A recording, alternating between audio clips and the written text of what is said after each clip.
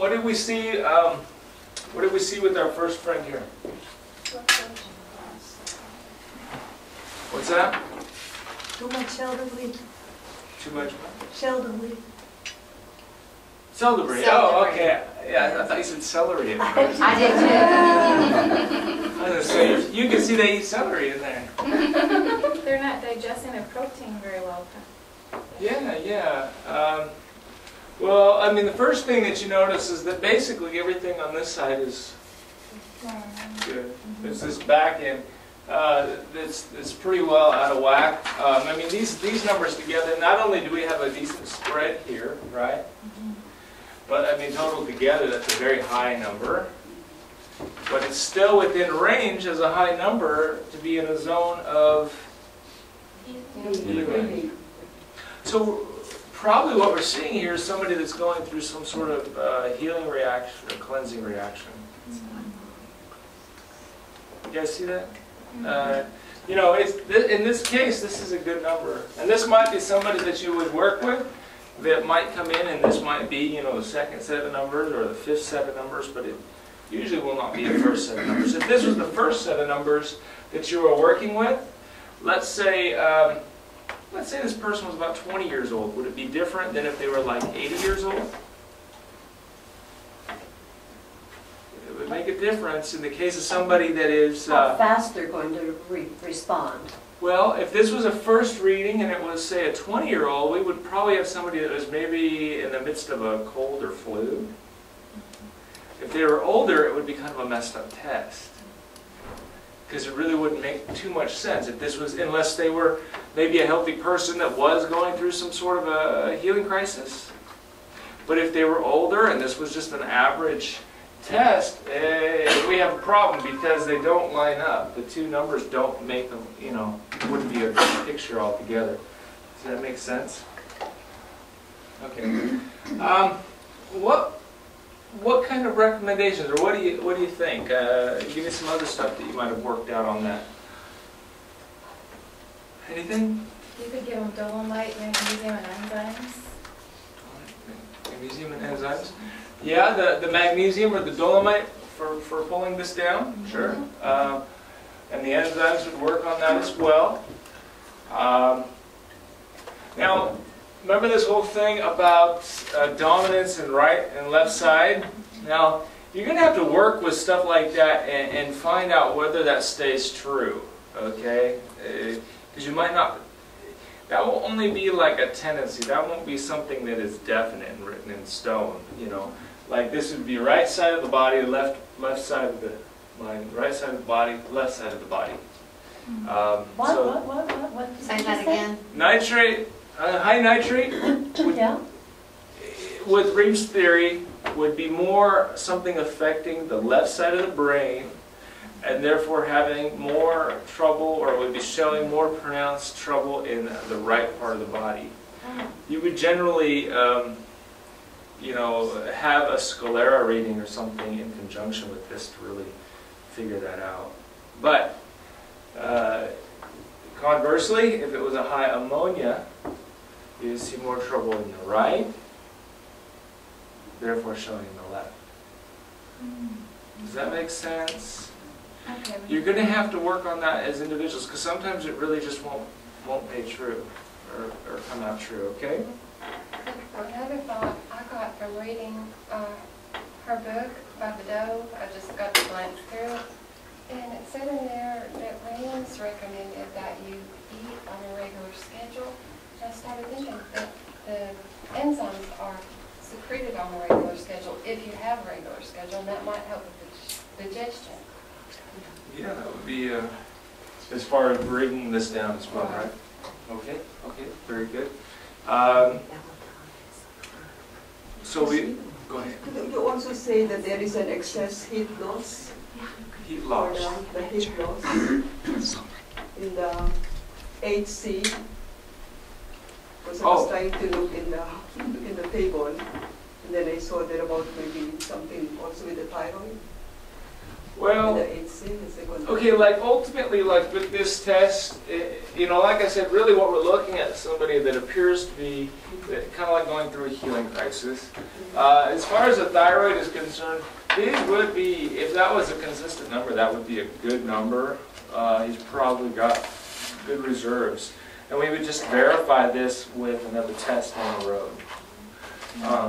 You know, that might change.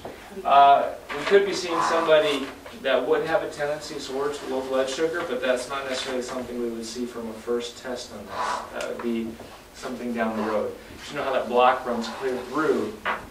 It is unusual to have somebody that you would do a first test and they would be, you know, just A right off the bat. So, yeah, healing range, magnesium, and your enzymes are good. What type of calcium would be good for this zone? Glutamate is what our book says. Glutamate is what the book says. What's that? Cal-2. No, I'd probably stay away from the Cal-2. Well, I wouldn't get so caught up about that being just a little bit high. I would probably just move into the neutral calciums, Mincol, and even like your chelated ones in the sense of the aspartate. I mean, you're going to find different ones. Like Andrea brought me some Ezorb. That would be a real good one for somebody in this range. It would have a very, very high absorption in this range. Okay. It also suggested green drink, you know, in that list that we had. Well, I give just about everybody green drinks. Yeah, So. me too. Yeah. So, you know, there's a whole. Okay, there's some things within like the Reams protocol that you're going to probably branch and do a few things your own as well. So, like with me, I make superfood. I give everyone superfood. You know. And you're going to give us the recipe or let us buy some from you, right? Well, I'll tell you where to buy it and all that. Oh, it comes already made? You just put it all together. You can get pounds of them and put them in a, you know, big bowl and mix it up, or take a cup of each one and put it in like a gallon container and shake it up. Is that cheaper to do it that way then, Steve? Oh, yes.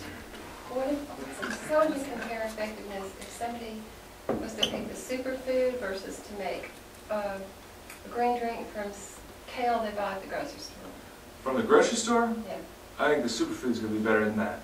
That kale is probably 2 weeks old by the time it's, you know, actually purchased, brought home, and juiced. Kale picked in the yard, like if you went out and cut it in comparison to us, that would be far superior. Yeah. For years I've been making a green drink. In the summertime when the herbs are fresh, I'll put plantain and maybe lemon balm and chickweed and heel and 2 or 3 others, and maybe sassafras leaves or something like that. I take them in the house and wash them about that much to make a quart. And I'll wash them and then I'll cut them up with scissors so they don't bind up in the blender. Then I'll put 2 cups of water in the blender, and I'll put, slowly I'll feed the leaves through, turn the blender on slow, feed it through, and when I get the leaves all in there and partly chopped up, then I turn on high speed.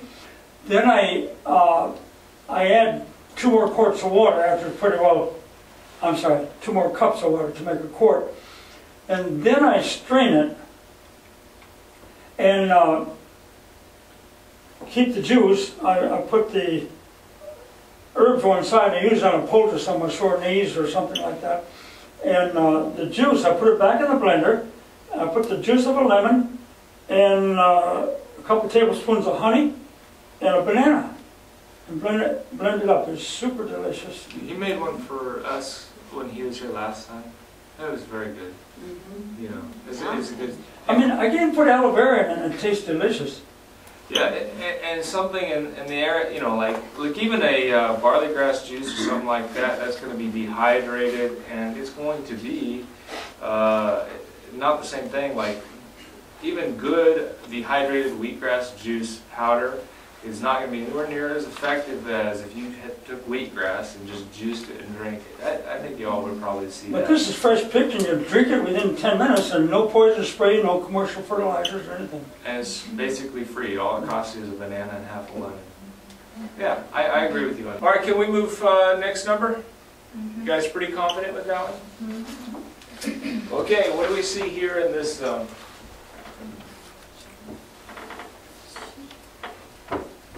Give you some ideas here. She probably has low blood sugar because the other readings, like the salts are high and the ureas are high.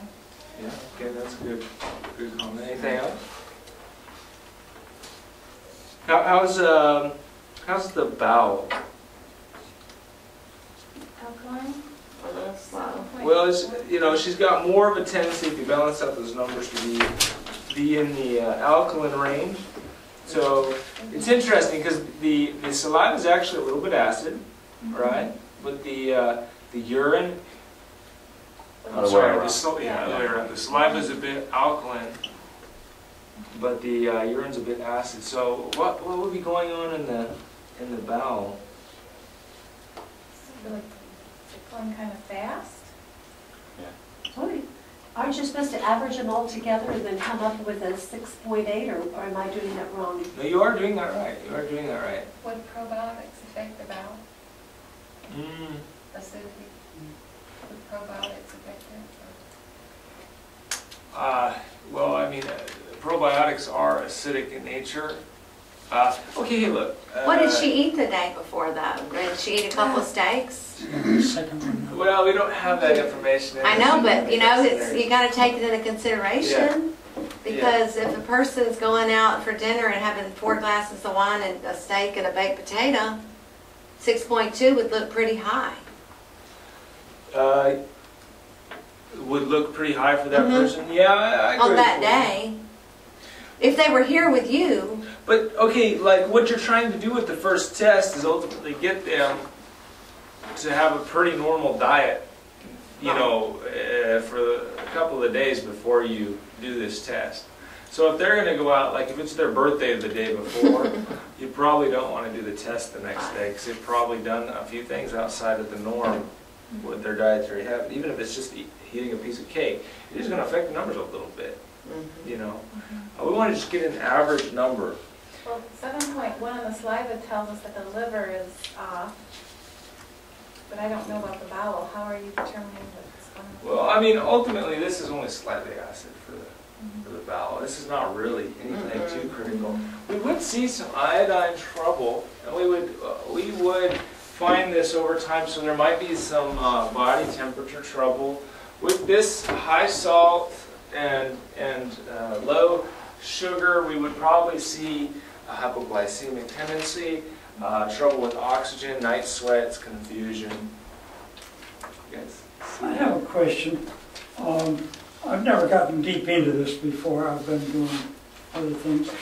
But what I'm concerned about is that many times I've checked the sugar and the salt and everything several times a day, and it's a completely different reading. Which reading are you going to pick to choose to diagnose the person? Okay, it's going to have to be about 2 hours after somebody eats. They're going to have a fairly normal diet, and you're going to want to do that on a consistent basis. A test done at 9 a.m. on one day is not the equivalent of a test done at 2 p.m. on another day. Those readings, if you start doing things that way, you're going to have numbers all over, and it's not going to make any sense. So, and the sugar readings, it's not that, they're going to change, crazy, but they will change throughout the day. They will. They'll be up and down depending on how that person is, the activity and the food. But it's more like blood sugar can change several times in an hour. Okay? The urine is not going to change as dramatically as that. And if it does like have wide swings that are just tremendous, then that is a sign that we're having a real loss of reserve energy, because it should be able to stay within a fairly decent zone. It should get much up above a 3, even if they had a lot coming in. So anyway, that's one thing I would like to do, is see people be tested around 2 p.m. Most people eat at about noon. I test them around 2. I don't test after 2 because I do, like when people come on a evening. That's the only time I have to test. But I just say that this is a generalized test. I don't, make too much out of it.